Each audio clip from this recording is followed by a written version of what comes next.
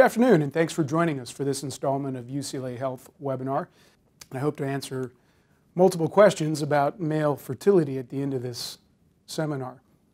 My name is Dr. Jesse Nelson Mills. I'm Associate Clinical Professor of Urology at the David Geffen School of Medicine at UCLA with a special interest in andrology, sexual dysfunction, and male fertility.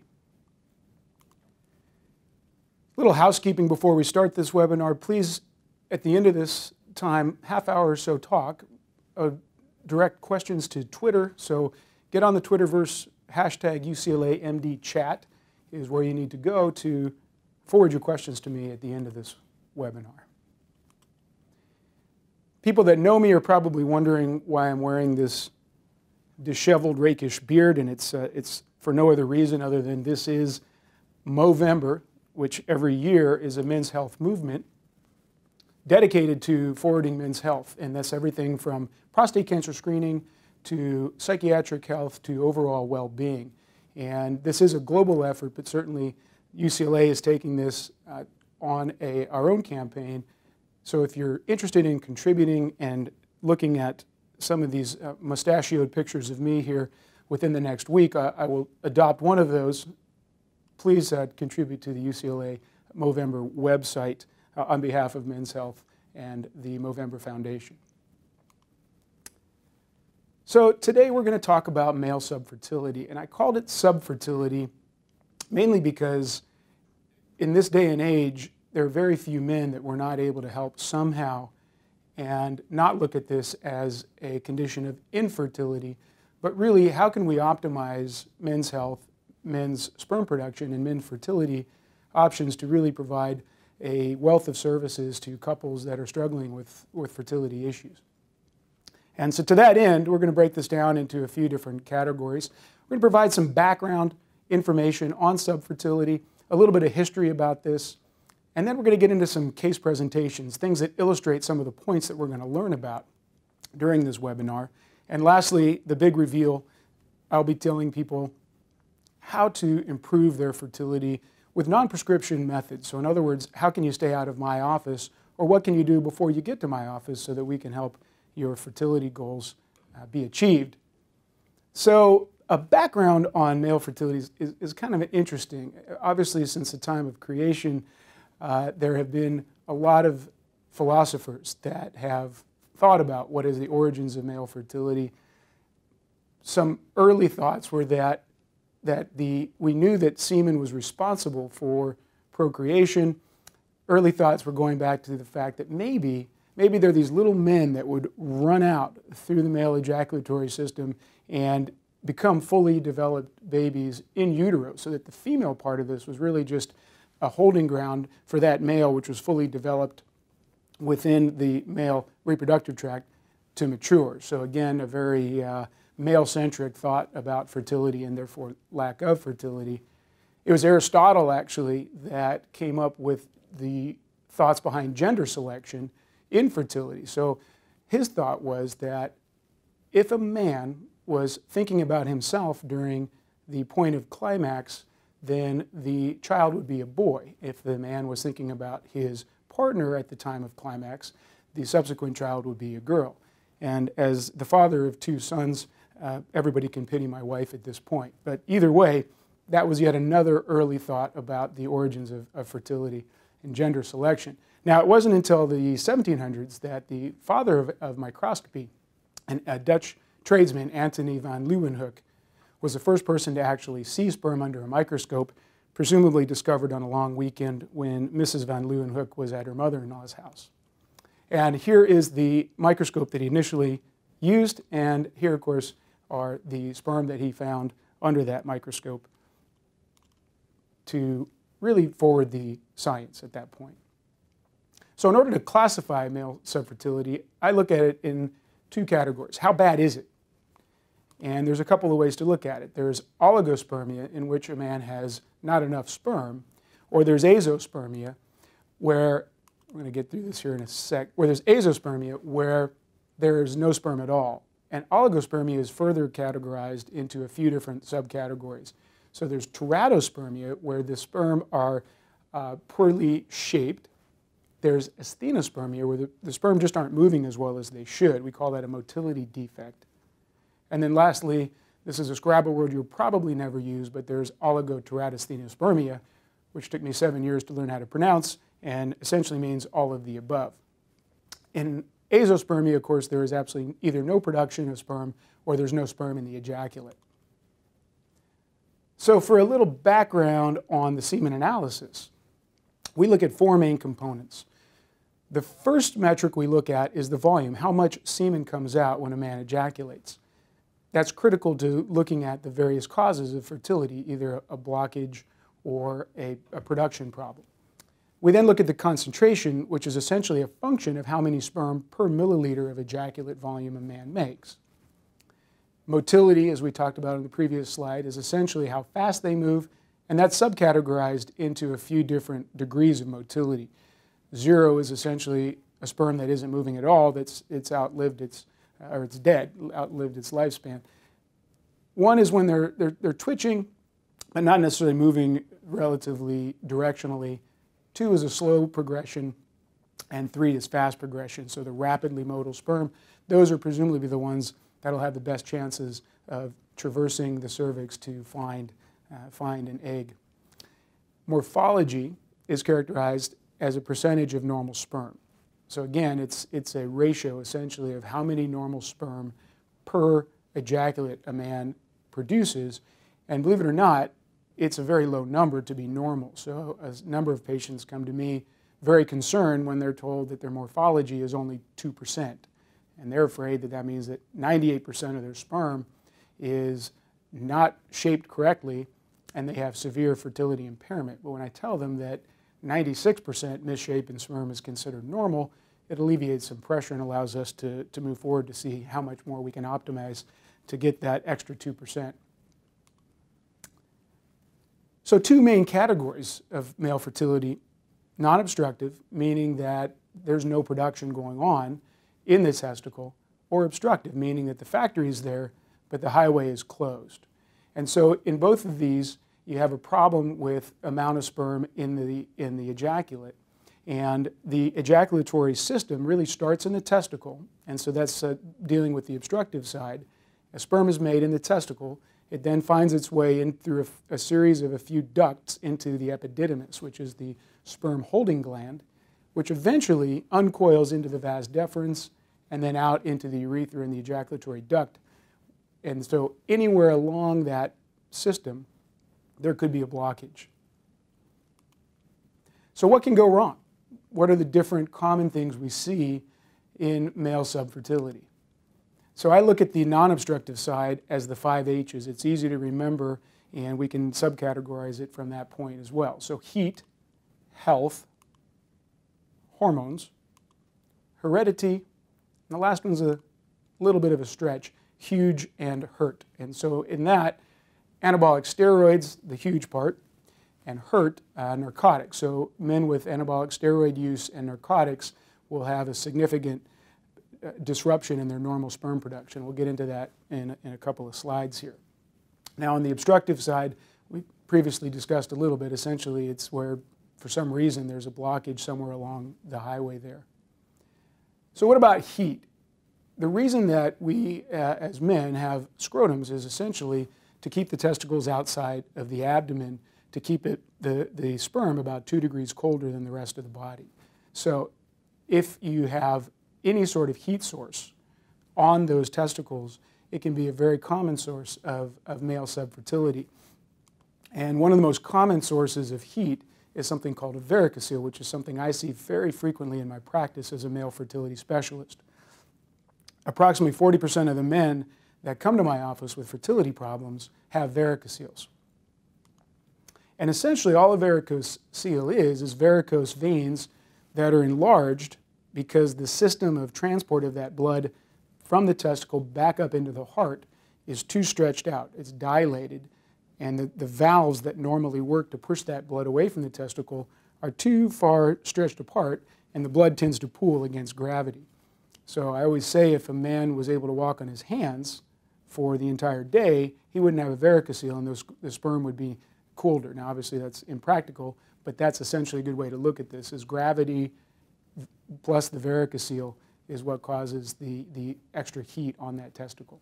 There are probably some other factors that varicoceles emit that we're not entirely sure of, but for the most part, think of varicocele as a source of heat that goes directly to the testicle and causes the sperm not to work so well. Now, there are other things that can cause heat as well. Hot scrotal temperatures can come from obesity. Just imagine the scrotum sitting between two very large thighs, then the body temperature of those thighs are actually going to cause difficulties with heat. Sedentary lifestyle, same thing. If you're sitting down all the time and you're not moving around, testicles, they're going to be a little bit hotter than they should be. So what about boxers versus briefs? I get that all the time. If we remember back to the presidential elections of over 20 years ago, we learned about Bill Clinton's boxers versus briefs habits, and since that it's always been a topic of conversation. Now, really, there's been a lot of literature, and it seems as if there's a very, very weak correlation between a man's underwear choice. Having said that, a lot of men, that's the first thing they do before they come see me, is proudly tell me that they've gone commando in hopes of improving their sperm counts. So it's certainly a fun topic of discussion, but maybe not clinically useful. So what about overall health? So whatever's good for the man is good for the sperm. So conversely, whatever's bad for the man is also bad for the sperm. So cigarette smoking, bad for sperm, bad for man. Alcohol consumption, in moderation, probably not bad for sperm. In excess, greater than 5 to 6 drinks at one setting, especially, highly correlated with poor sperm quality. What about obesity itself? Talked about it in the heat section. Interestingly enough, obesity also has problems with hormones. So men that have very large body mass indices will also have abnormalities in their testosterone production, as well as their conversion of testosterone to estradiol, which is the female hormone, and can have some negative effects on sperm production as well. So obesity really a multi-hit problem with sperm production, as well as we know overall health. Hypertension is well associated with male subfertility. Some of that hypertension medications also can have a negative effect. So something to discuss with your physician if you are attempting to have a child and unsuccessful, and something you can bring up with your male fertility specialist as well to perhaps look for an alternative medication or figure out other ways to control blood pressure, diet, exercise, all the other good stuff we hear about. So on the hormone side of non-obstructive subfertility, men are not as simple as testosterone alone, although that's what we are sort of known for and given credit for. There are actually a lot of hormones that can be responsible for problems with fertility. They most start in the pituitary gland. So there is a sperm-producing hormone called FSH. It's actually named for the female hormone, which is follicle-stimulating hormone. Turns out it has a similar function in the pituitary gland of men, and essentially works as a regulatory hormone for production of sperm. So if a guy is making normal sperm numbers, his FSH should actually be pretty low. If a guy is making no sperm, then his FSH is going to be elevated. It's going to be high because his pituitary gland is telling his testicle, look, you need to crank up the factory production here, and you're not meeting the goals. And the only way that our body has to tell the testicle to do that is through that FSH hormone. So it's a very important indicator for me to determine where the problem is. There's really no great number. I threw out 12 milli-international units per milliliter as the upper limit of what I would consider normal. However, a lot of different considerations go into that number. So I can get concerned about FSHs as low as 6, but certainly over 12 I start to be a lot more concerned that we have a primary testicular problem. So testosterone itself, we'll talk about it throughout this lecture. It turns out that testosterone is critical for sperm development in the testicle. And so this is where a common mistake is made both on a patient as well as multiple physician side of things in understanding how to treat male subfertility. Because if you believe what I just said, that testosterone is important for normal sperm production, and a man comes to your office with low testosterone, then you would think the most natural thing to do would be to put him on testosterone replacement therapy. Unfortunately, it has exactly the wrong effect, and we'll talk about that in one of our case presentations coming up. So, prolactin, another interesting hormone from the pituitary gland, that if it is elevated, it can actually shut down the whole system. So prolactin elevation usually affects the other hormones in the pituitary gland, again, that FSH hormone, to essentially stop production. So the problem is not down in the testicle. The sperm machinery is there, but there's a problem up here in terms of sending the proper signals down to the testicle. So prolactin elevations often can be treated with medication. Sometimes, if there's a prolactin secreting tumor involved in the elevated prolactin, a patient may even need surgery to remove that tumor. So again, another common hormone I will draw on my men with potential subfertility. And then finally, estradiol. We touched on that a little bit earlier when we were talking about obesity. Essentially, higher estradiol levels feed back on the pituitary gland to shut down those pituitary hormones, much like testosterone does, but to the point where then sperm production may be affected by that pituitary shutdown. So one of the treatments that I offer to patients is if their estradiol levels are too high for me, if I put them on a medication to lower those levels and drive the equation back to higher testosterone levels, then we may be able to improve their sperm counts. So heredity, I think that's our third H now.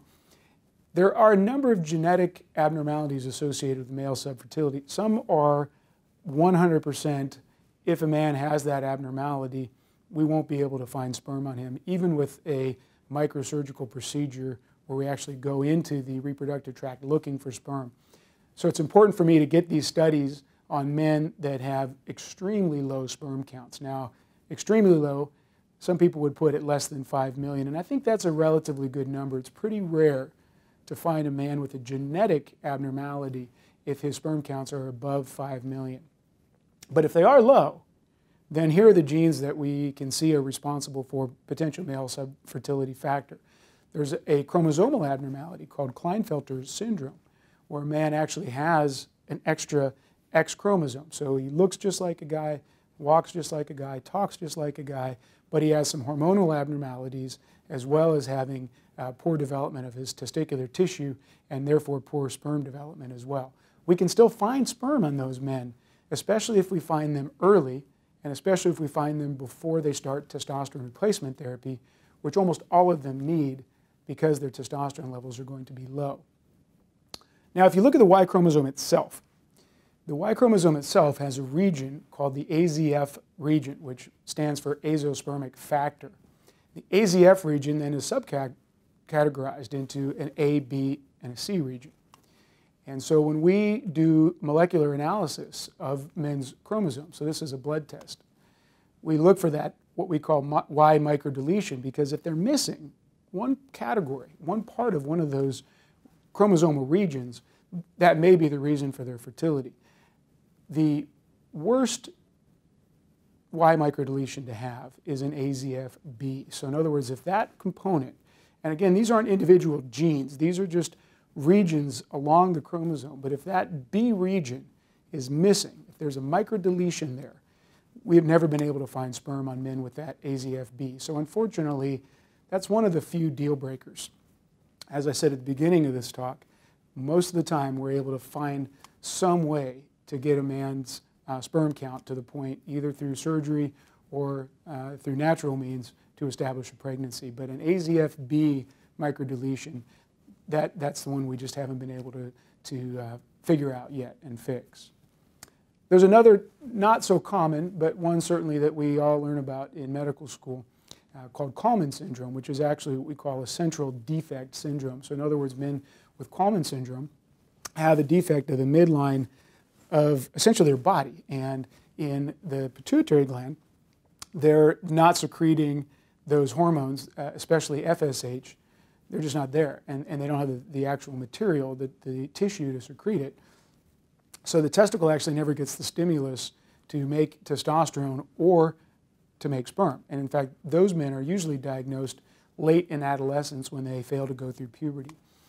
The nice thing about men with Kallmann syndrome is that we can replace those hormones and potentially offer not only testosterone boosting therapies, but also sperm production as well. So again, that's not a deal breaker. All right, what about huge and hurt? So testosterone replacement, which is becoming a multi-billion-dollar industry, and the number of men that I see on testosterone replacement that then come to me for fertility issues keeps escalating over and over, year and year again, and it's not going to go away. And this is coming from physicians that prescribe the testosterone replacement, as actually well as, of course, the black market for testosterone and the anabolic steroid users. And essentially what happens is, when a man takes testosterone that his body's not making, his pituitary gland goes to sleep because it's getting the signal that his testosterone levels are so high. He actually doesn't need to make testosterone anymore, so his own production goes down. And hand in hand with that, because it suppresses that FSH as well, sperm-producing hormone, his sperm counts go down as well, often to 0. So that's a big thing to remember and a big thing to discuss with your doctor, because a lot of these testosterone preparations men look at as supplements, and they may not even mention as medication. So when you're filling out your intake sheets, when you go to your physician and it says medications and you don't put testosterone therapy, you think of that as a supplement, you have to let your doctor know that you're on some sort of testosterone therapy. It's going to change the diagnosis, it's going to change the workup, and ultimately it's going to change your success for the better, because testosterone therapy in fertility is actually very, very reversible. So for me, I look at all those labs to get an idea of how much that testosterone replacement may be affecting his sperm counts. What about narcotic use? Now, the incidence of narcotic use in this country is also skyrocketing, and not all of this is through prescription drugs either, and not all the times men are going to tell me that they are taking those medications. I can find out by doing the appropriate blood test to see if they actually are on those medications. I'll check the FSH levels, I'll check their other pituitary hormones, and be able to determine if their narcotic use is actually causing their fertility issues. But essentially it works the same way. There's nothing wrong with the testicles in this situation. The sperm factory is there, it's just out to lunch or sitting on the couch disabled from the narcotic use.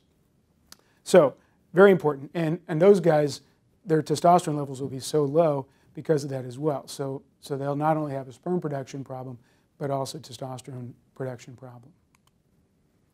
So what about the obstructive side? So we've done non-obstructive. We've gone through our 5 H's. Now we're going to move over to the obstructive side. The obstructive side is a little bit more plumbing now, which is truly what most of us do as urologists, is unblock pipes. And in the reproductive tract, there are multiple sources of obstruction, and it's important for me to determine where the obstruction is. Now, obviously, or maybe not so obviously, the most common point of obstruction is a vasectomy. So that's exactly what we're doing. Essentially, we don't change anything else in the reproductive tract when a man decides that he wants to have a vasectomy for birth control. All we're doing is basically blocking the highway. So a big part of my practice is to put those back together when a man or a couple change their mind. Knowing exactly where the vasectomy was done, I can go in using a microscope and put those 2 channels back together so that he can have continuity again. We relieve the obstruction and sperm come back. It's not always that straightforward. There are things that men could be born with, either genetic defects or even blockages from cysts, stones, all kinds of things that can cause obstruction elsewhere in the reproductive tract. One of the most common genetic abnormalities in at least a European population is a cystic fibrosis gene. Up to 1 in 25 men or people are carriers for the cystic fibrosis gene, and so the incidence of the disease is a lot less than that. But if a man has at least 1 copy of that gene, usually it takes 2, he may have an absence of the vas deferens, where basically, again, the sperm production is there, but he's not actually able to get sperm into the ejaculate. I've also seen obstruction from inguinal hernia repairs. So again, if you're a male thinking about fertility and you have a hernia, talk to your surgeon about either, if he's going to use mesh, take extra caution around the vas deferens so that that area isn't blocked.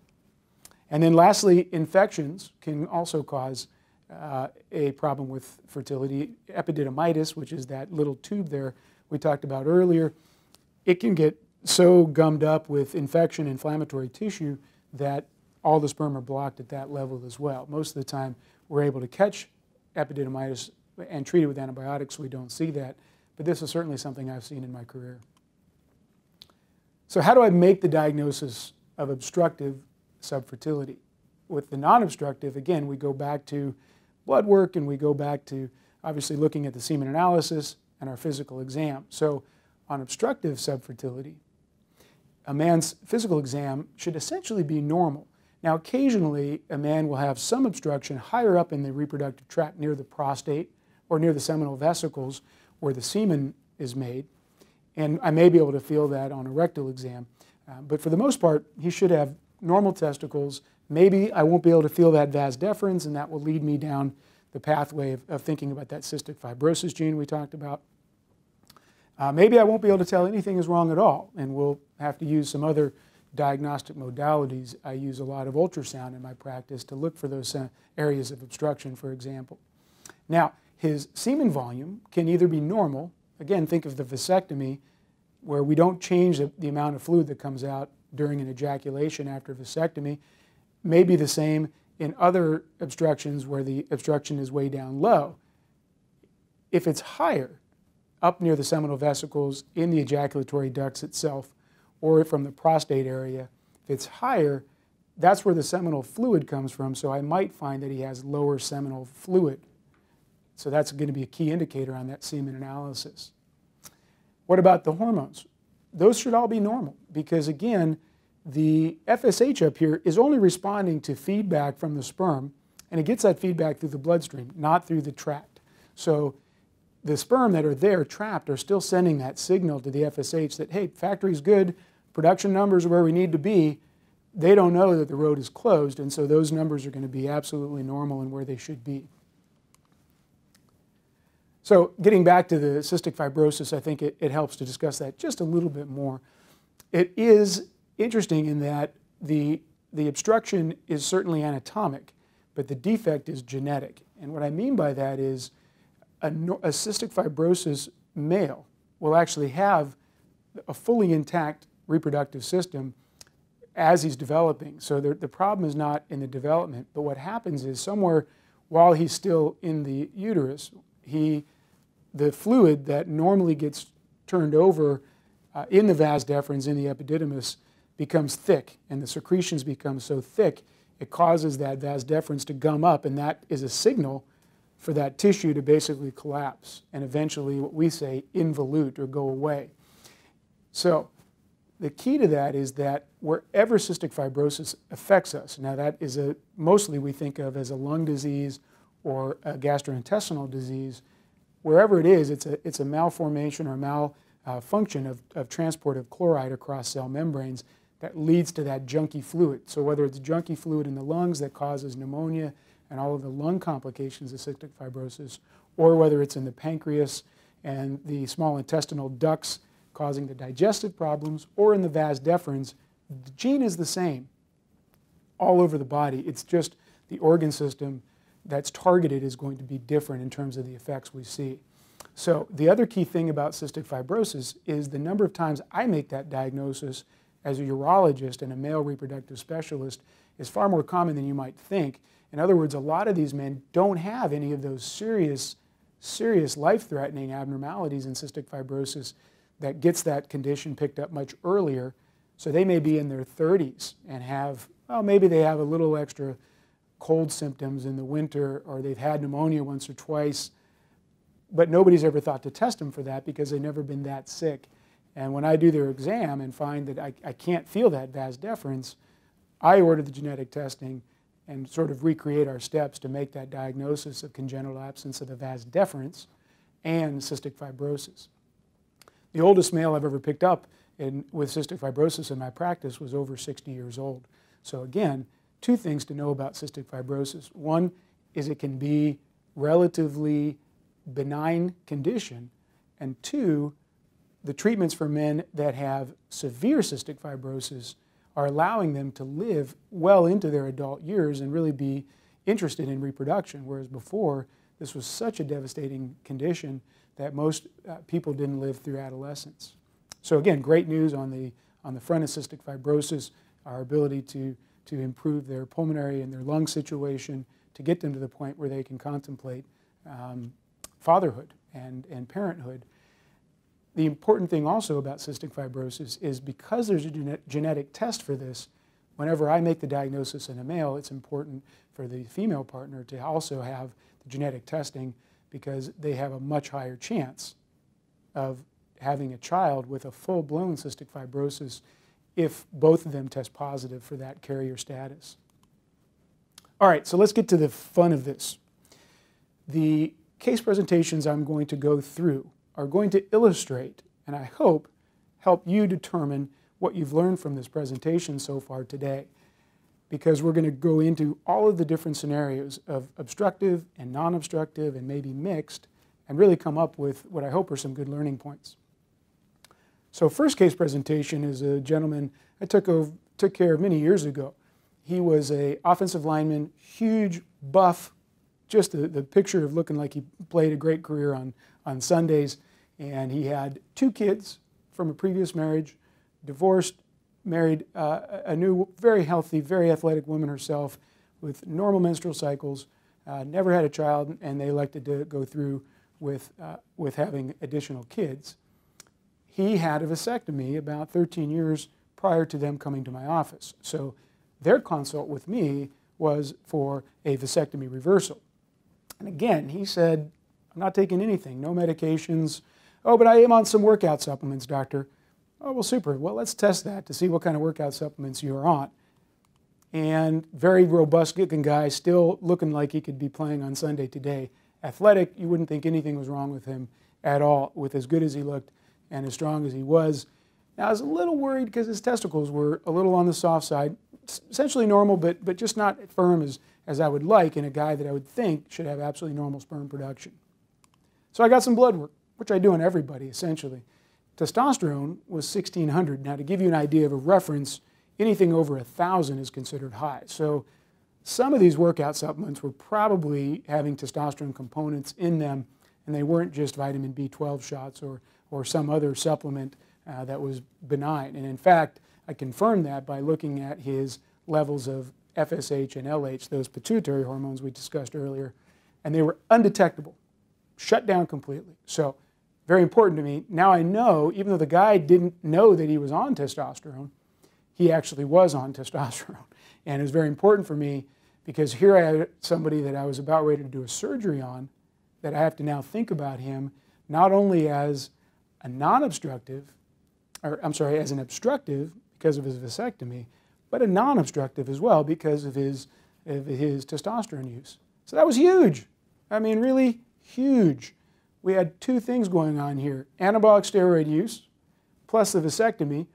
Thankfully, we're able to fix this most of the time. In other words, there are treatment protocols, hormone protocols that I employ that can reverse the effects of testosterone therapy to help restore normal sperm counts. And they did very well after the reversal. Within about 4 or 5 months, they had a baby girl. So everybody goes home happy. All right, let's go to another case. This is a 28-year-old normal guy, walks off the street. They've been trying for a year to have a kid, normal female. Neither of them had ever had children before, and totally unsuccessful. She's had a completely normal evaluation to this point. So his physical exam, again, pretty normal. Normal-sized testicles, no medications at all. And he did have varicoceles. So there was something a little bit off on his physical exam. And occasionally with varicoceles, they're not as obvious as the picture we saw earlier. Sometimes the only way to determine a varicocele is for a guy to really bear down when I'm examining him and when he's standing up to see if that blood flow pools down there. And in fact, that's what he had. That's what we call a grade 1 varicocele. So now I was on to a little bit of something maybe that we could go to help this man. And so the semen analysis came back a normal volume. So a normal volume should be somewhere between 2 and 5 milliliters of semen. So right in the middle. We'll make it easy today.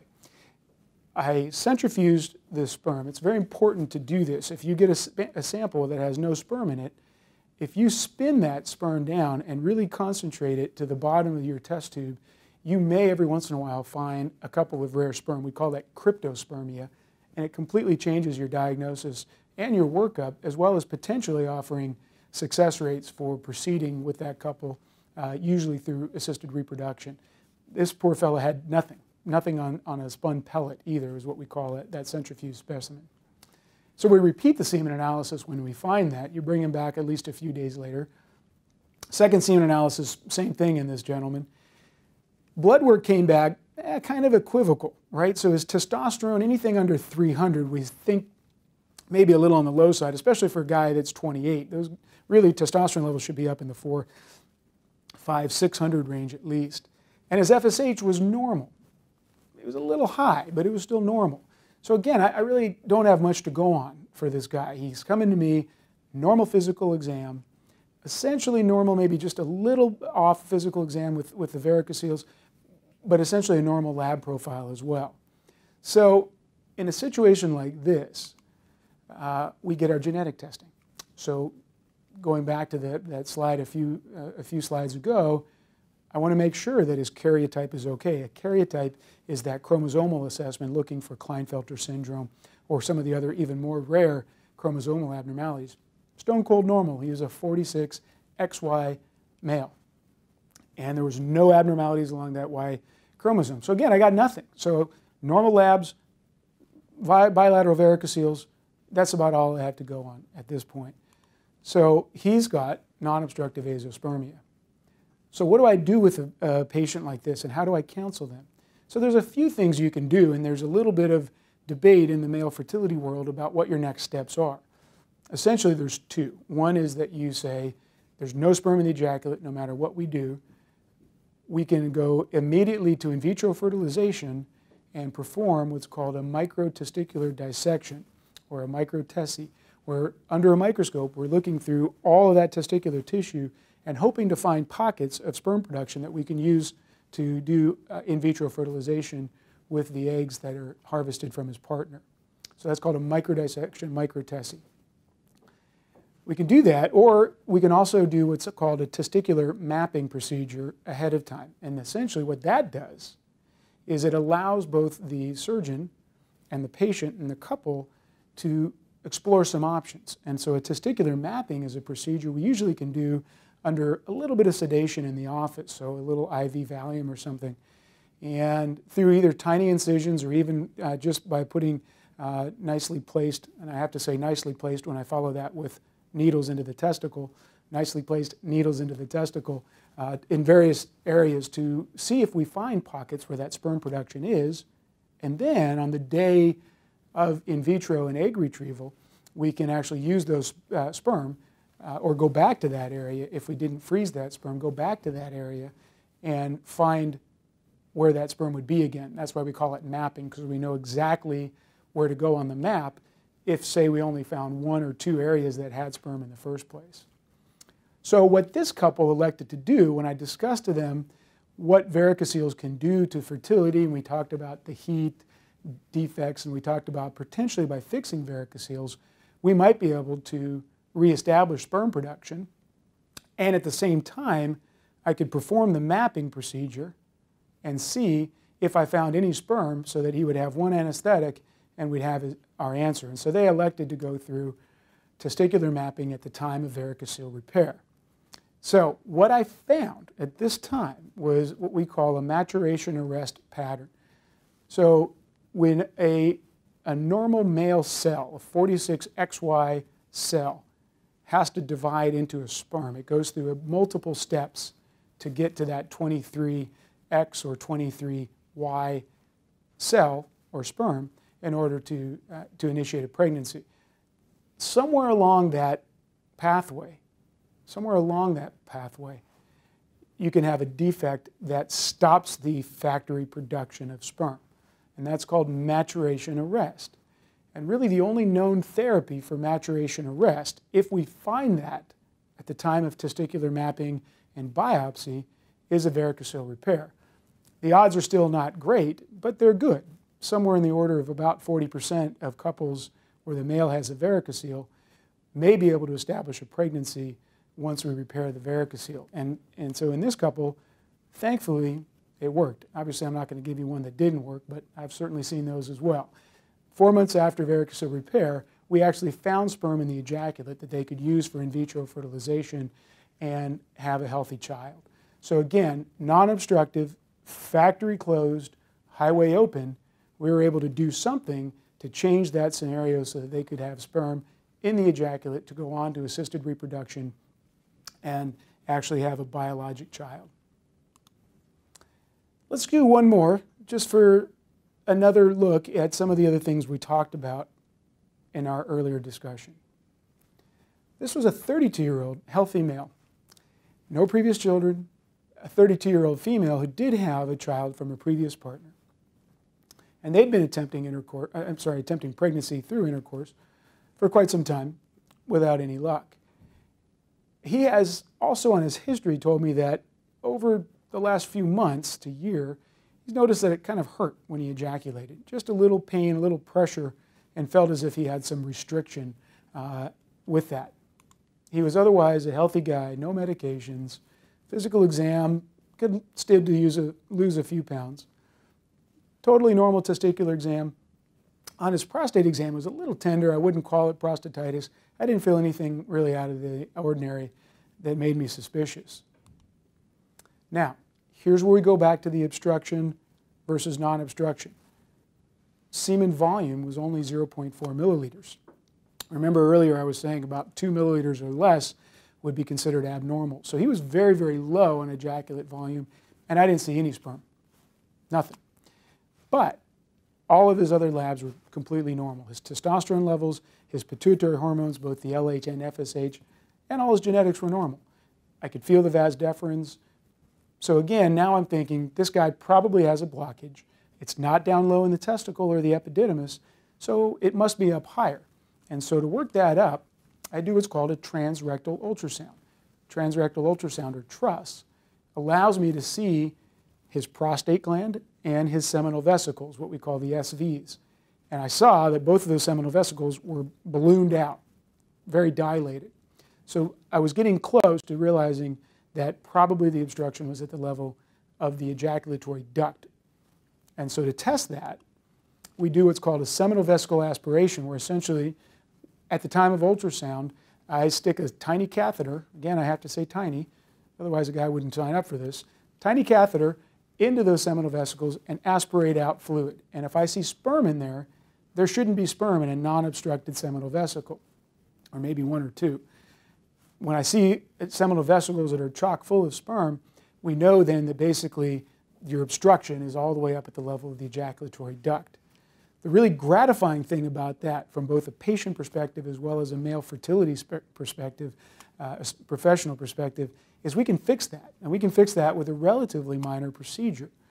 Still a general anesthetic, but essentially a man comes into the operating room, and under that anesthesia, I go in with the camera up through the urethra, find where that ejaculatory duct is blocked, and open it up. And that's what's called a TURED, or a transurethral resection of the ejaculatory duct. By doing that, the minute I did that, boom, highway's open, the road is wide, and couples tend to do very, very well with this procedure. This particular couple was pregnant within 2 months. So nothing really will get you that kind of turnaround other than an ejaculatory duct obstruction and a resection of those ejaculatory ducts. But you got to look for it. You got to know what to look for and where to look for to make that diagnosis. All right. So here's the big reveal. So remember at the beginning of this discussion today, I was going to tell you what can you do not to get into my office to improve your fertility. That's perhaps the only reason that you made it through that entire lecture session.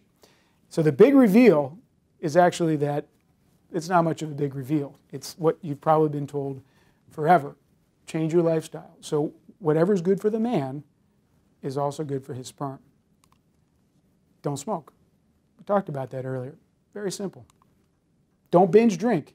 So there are lots of studies out there that the more a man drinks at one setting, the worse his fertility parameters are. And by ceasing that alcohol, sperm counts can improve. So it is reversible up to a certain extent. Lose weight and keep moving. So one of the best things a guy can do is exercise. Remember that whole thing about obesity. So if he can get out and move, let those testicles cool off a little bit, let those thighs get a little smaller, a little more toned, then you're going to improve sperm parameters. Plenty of good studies out there to show that weight loss and exercise can improve sperm counts. Keep cool. Goes back to what we were talking about earlier as well. Heat, bad for sperm. So the more you're standing, there have even been studies of scrotal cooling where guys will put ice packs around the testicles. Doesn't sound like much fun, but there you have it, a couple of days before a woman's ovulatory cycle to see if they can improve the motility of sperm. So keep cool and don't stress. And the big reveal is that there are no secrets. This is common sense. It's much easier for me to tell you than for you to do, but it's crucial to do everything you can to improve your lifestyle to optimize your chances of fertility. When that doesn't work, come see me. Come see a male reproductive specialist. Most likely we'll be able to figure out what's going on and help you out.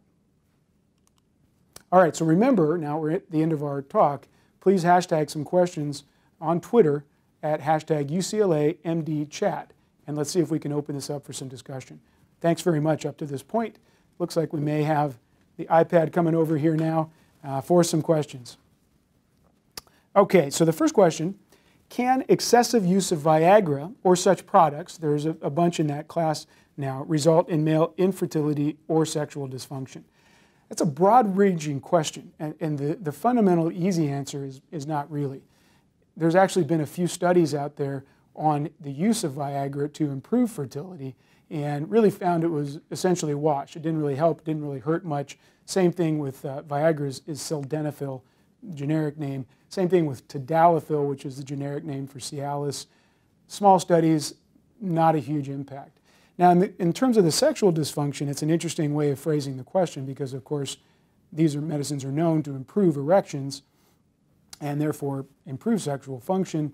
One of the things that I will riff on this question is, can taking these over time produce a dependence on these medications in order to achieve erections? And the answer is essentially no. They don't work that way. They work by blocking an enzyme that causes the breakdown of the hormone called nitric oxide, which causes us to have erections. So they don't work by, it's not something that you can develop a tolerance to. It's basically just blocking that enzyme. Having said that, and this is a very common question I get, there are a lot of men that are able to take Viagra or any of those medications for a period of time and then have them become no longer effective. And so they come in and say, those things don't work for me anymore, I must have gotten dependent on them. But in fact, if you think about why is a man taking those medications in the first place, it's because he probably has an underlying medical condition, high blood pressure, diabetes, high cholesterol, obesity, all of those things that Viagra doesn't treat. So essentially it's the disease process that's catching up to that man to the point where there's only so much medication you can take before it becomes less effective because whatever got you in that place in the first place is now worse by however many years it takes to get to that level.